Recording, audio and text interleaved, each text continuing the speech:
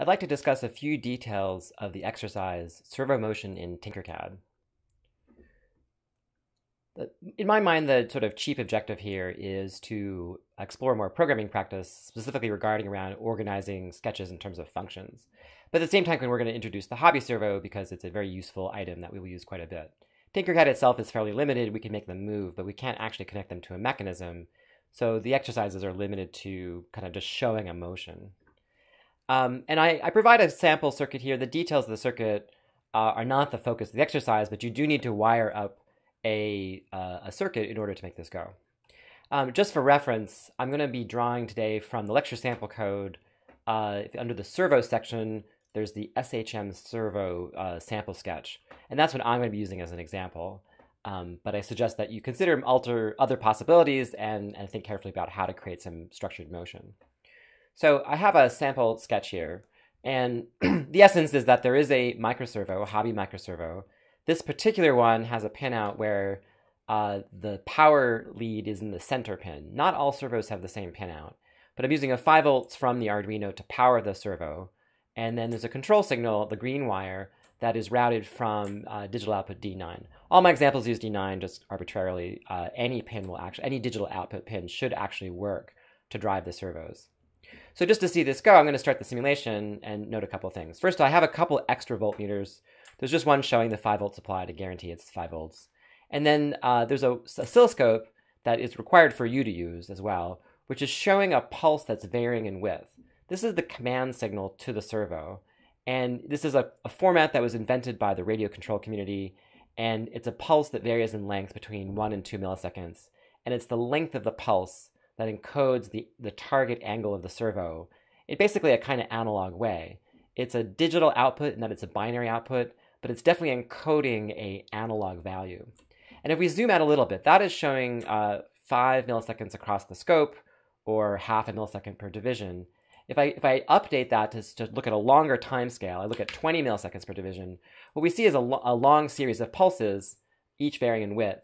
And this is the standard. Typically, these pulses repeat at a rate of 50 hertz, that's 20 milliseconds apart, and each one encodes an angle.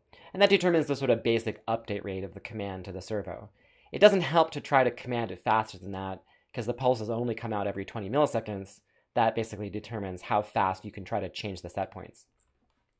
We'll get back to sort of physical hobby servos more once we have kits and are working in physical electronics, but just in summary, it is a kind of a fully closed loop device. There's a position sensor, usually a tiny potentiometer measuring the angle of the output shaft. There is a circuit that is using that as a measurement and comparing against the reference signal that you provide to decide whether to drive the motor forward or backwards. It's typically the motor is mostly running in a kind of saturated mode where it runs at full speed, and then there's a linear region around the target where it will slow down to approach the target, and a very small dead band right at the target to avoid it chattering for tiny errors. And these have all their quirks that we'll understand much better when we get to physical practice. But for now, we can just treat it as a kind of controllable output device where you send in a position command and it moves to the position at some rate. And if you send a series of changing position commands, then it will, by and large, track that path. Although the accuracy of that track depends upon a lot of factors, including the maximum speed you're trying to achieve, the specific servo, kind of the loading, all sorts of other factors. But for now, we'll treat it just as an output device and mostly think about programming. So that is the essence of the circuit, and I do want you to definitely wire in the Arduino, the servo, and the oscilloscope so you can also look at your pulses and sort of explore that pulse train. I'm going to set this back to half a millisecond per division, which is the oscilloscope sometimes a little fussy there. There we go. So you can see the individual pulse varying. That's 500 microseconds per division. So let's look a little bit at the rest of the program here. We can see in the serial monitor there's a series of numbers coming out. Those are the target angles. The servo library on the Arduino takes angles between 0 and 180. And physical servos typically have a kind of 180-degree range of travel, although some can go a little more. It's almost always, most servos that we use will have a fixed travel. They don't rotate continuously. So they're always used in either some kind of angular position mode or with a tie rod to get some kind of like specific linear mode. And then we see a plot here showing a kind of ringing sinusoidal waveform. And that's the detail here of the sketch today. So I'm going to stop the simulation so I can close these windows and look a little bit at the code. I gave this example mostly because it demonstrates that we can get beyond tables and actually write more kind of complicated mathematical functions that produce motion, just because it's a nice technique. It's very physically motivated. In some sense, what this is doing, this simulator, is it's simulating a mass spring system as a second-order differential equation, and then using that as data to drive this physical servo. So it's giving the servo a more fluid kind of motion that's physically motivated, although it's coming from a simulated source. So to kind of get down to the heart of it, let's look at the ringing servo function, which is what's generating the actual movement.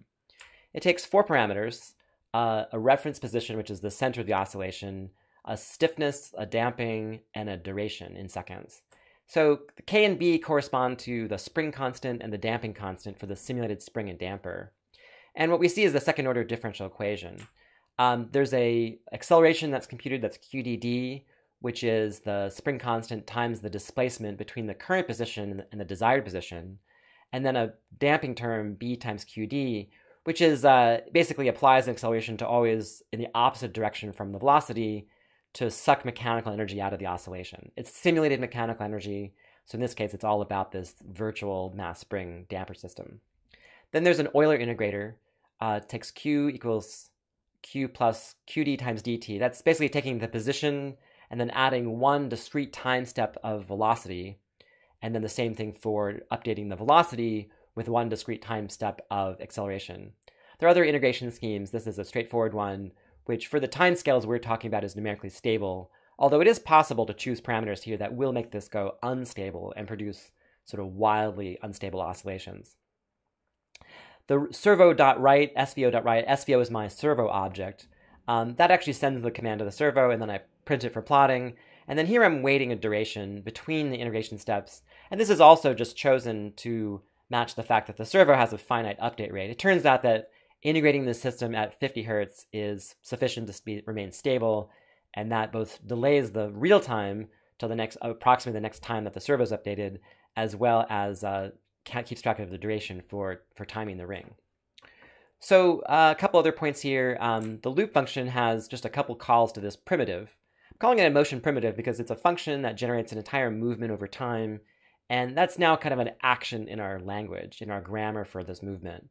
For your exercise, I'd like you to think about some other possible sort of phrases here and how you might parameterize other functions or make kind of a phrase structure around some primitives to get a little variety. And effectively, the outcome is a kind of kinetic composition. Before we were doing a melody composition, now it's going to be kind of a moving composition on one motor.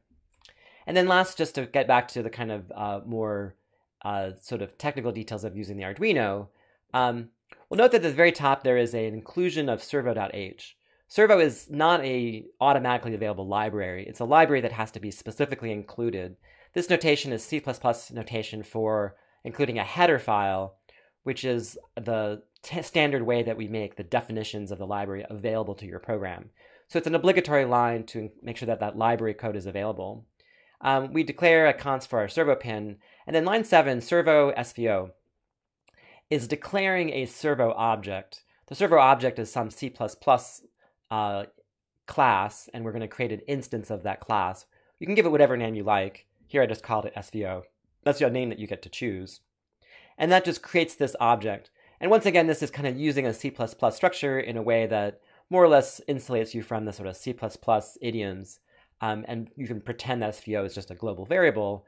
You do need to initialize it. In the setup function, there's an attach method that's called, which basically configures that pin to use the physical hardware pin.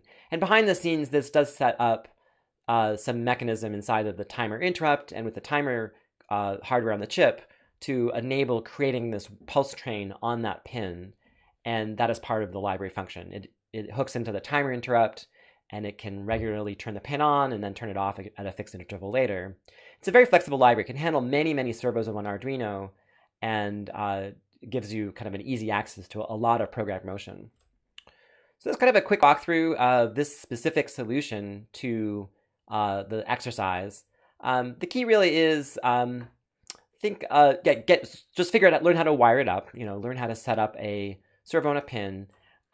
Think about program structure, how you might create one or more motion primitives that create some kind of action over time, and then think about how you might create one or more phrase functions that compose those into a motion sequence.